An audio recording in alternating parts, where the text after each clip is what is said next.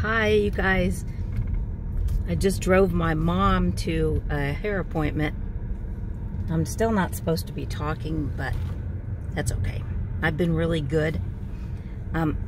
I just wanted to re-clarify on the video that I made about the drug pushing at the hospital that, I'm sorry, I can't in my mouth, that they gave me a prescription for hydrocodone, I guess. I'm not even gonna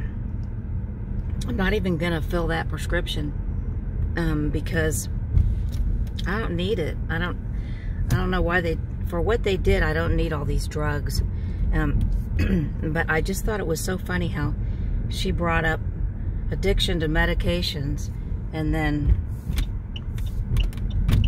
hands me a prescription for hydrocodone when I leave. These guys, doctors are wacko. All they want to do is knock you out. And I'm sorry, but I'm talking about my experience. Maybe not yours, but mine.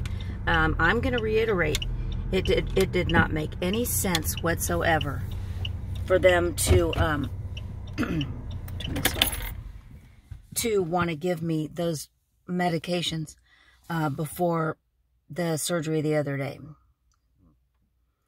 So, I mean, I would have been so out of it. I would, even going into that surgery before they even gave me the propofol to keep me unconscious the whole time. Anyway, I'm just making a little video. Let me go straight here. Hope you guys have a good weekend. I have to go back to no talking. And,